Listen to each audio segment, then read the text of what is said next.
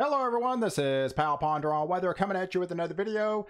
In this update, we're going to be talking about a June cool down and some pleasant temperatures coming up for the north and southeast, as well as some chilly temperatures for the northwest. So if you've been here before, welcome back. If you're new to this channel, go ahead and hit the subscribe button, and welcome to my weather community where I will keep you updated in all things weather related. All right, so let's delve into the details. What you're actually looking at right now is the Mann-Julia oscillation called the MJO. And you can see we are predominantly in phase 2 and phase 3, and those are your colder phases. And on this right chart here, if you look at phase 2, it has the cool down and much of the southeast as well as the northeast and some colder weather for the northwest. And that's what you're going to be experiencing over the next week. So let's walk you through the surface map. Here's an outlook for Thursday coming up on June the 11th. And we had that pretty strong cold front that plowed through much of the country now. And now it's going to basically stall along the southeast coast and bring in some heavy rain, but back behind it, some really pleasant and comfortable temperatures back behind the front. And the same thing on Friday with this front stalling. It's going to cause some heavy rain along the coast, along the South Carolina and North Carolina, Virginia coastline. And we've actually got a reinforcing shot of cooler temperatures for the weekend. All right, so let's walk you through some of these temperatures. If you take a look at the overall high temperatures for Thursday, June 11th, we've got a pocket of 60s and 70s for predominantly much of the Ohio Valley, into the northeast, so pretty pleasant for the middle of June. We've got some 90s over Texas where it's been basically high and dry, but honestly that is pretty much normal for you guys in Texas and Oklahoma for this time of year. And the only place that is baking is the desert Southwest in Phoenix, into where they normally just get those higher temperatures. And we do have some little bit cooler temperatures trying to sneak in, but if not, colder temperatures going to be on board for the Northwest later on throughout the week, and especially into next week. Well, we'll go over those temperatures here in a little bit. But by Friday afternoon, those high temperatures, again, come in into the Tennessee Valley, Ohio Valley, Kentucky, 70s. So 70 75 degrees for a high. That is just hitting a sweet spot. That's just a pleasant, comfortable temperature, and that's what you're going to experience. And not only that, but hardly any the dew points are low, and so the humidity values are low as well. So these will be pretty comfortable, feels like temperatures as well. And some of those 60s, if not 50s, will be creeping into New England, especially into portions of Maine, and if not Vermont, and into Connecticut. But even the 70s will dip down all the way into Florida. So you're going to be experiencing some of those pleasant temperatures as well. But by Sunday, you can see a little bit of that reinforcing shot of colder air that we looked at the surface map earlier in the video. That's going to start to filter into parts of the Northeast. Now you're talking highs on Saturday afternoon around 6 o'clock. You're talking getting into the 50s and portions of Michigan and portions of Wisconsin as well. And those 50s will try to tap into portions of New York and Pennsylvania, a lot of the New England states, and especially into Maine. And that will modify some as you go down into the southeast, but still pleasant temperatures for much of the southeast. And you can look to the northwest now, where they've got a pretty strong trough that's coming in, a reinforcing shot. And if not, some chilly temperatures you're going to be experiencing for the first half of the week for next week. And you can see we're pretty much high and dry in Texas, but not terribly too bad for the middle of June. But if we take you through Sunday afternoon, Sunday around 6 o'clock now, you can see those widespread comfortable temperatures kind of hanging tough in the southeast, much of the Carolinas, much of the Tennessee Valley, into Kentucky, and into the Virginia states and the Ohio Valley. Again, this area is going to be experiencing, just along the coast though, some of that widespread heavy rain with that stalled front, and there'll be actually a secondary trough that we'll look at here shortly.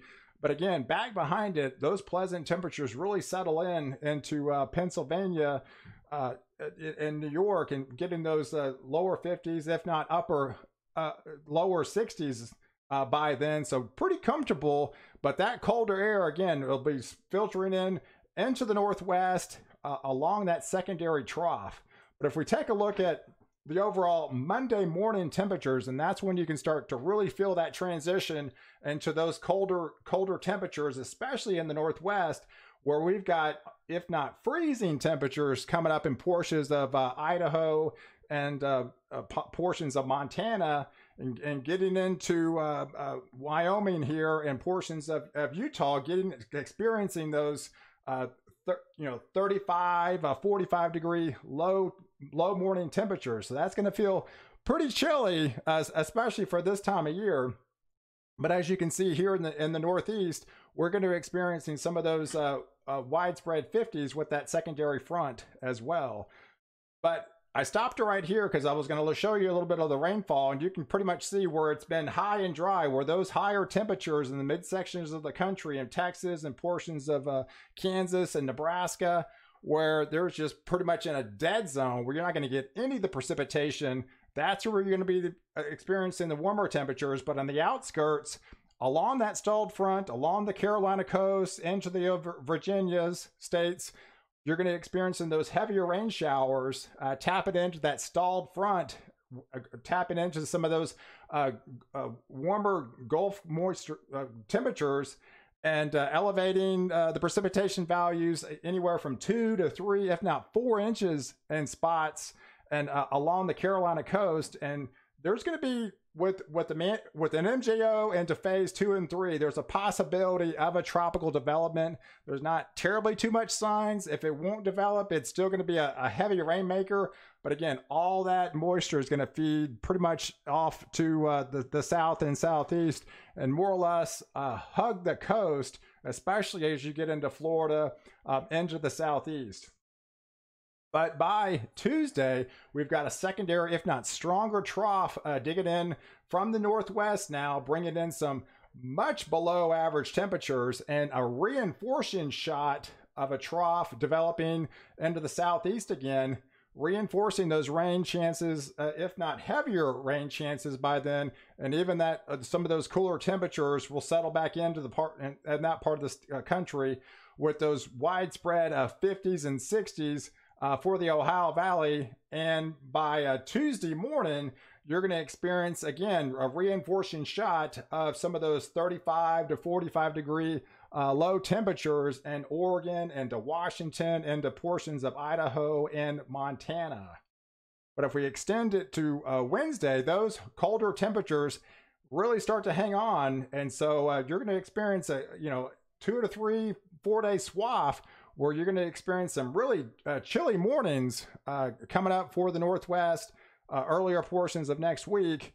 And this air will start to modify as the heat, as on the dry side, the fry side, and it just expands over Texas, and it's taking advantage. It's tapping in all that moisture that was in the ground for spring. It did rain a lot in spring, but now we're drying out. So as the air dries out, as the soil dries out, the center part of the country is going to be able to heat up and bump those temperatures up higher as the ridge just starts to expand and deepen over that area. But again, on the outskirts, that's where you're going to be experiencing those pleasant temperatures, and that will hang on all the way to Thursday. It really doesn't start to modify until the end of next week, but those 60s and 70s, we're starting to creep up into those 70 degree morning lows. So we've got about a week here that we're going to experience some pretty pleasant temperatures. And even in the Northwest, this air will start to modify as well. So but as far as the precipitation outlook, again, it's kind of a 1-2 punch for the Carolina coast and the Virginia states, where they're going to get that stalled front earlier in the week on Thursday and Friday, and then a reinforcing shot of a trough coming in early next week, pumping in, taking advantage of those phase 2 and phase 3 of the MJO. We've got those elevated Gulf moisture feeds, and that will pump the moisture feed into Florida, into the Carolina states, dumping some heavier rains, and we could be dealing with a flooding threat starting next week as this trough deepens, and as you get to those earlier rains in the beginning of the week as well. So we definitely have a flood threat in that part of the country. So hey, I appreciate you guys watching. If you did find value in this video, please give this a thumbs up so YouTube will share this, and definitely share with your friends on social media, and subscribe to my channel, and catch me in the next video where I protect you before and after the storm.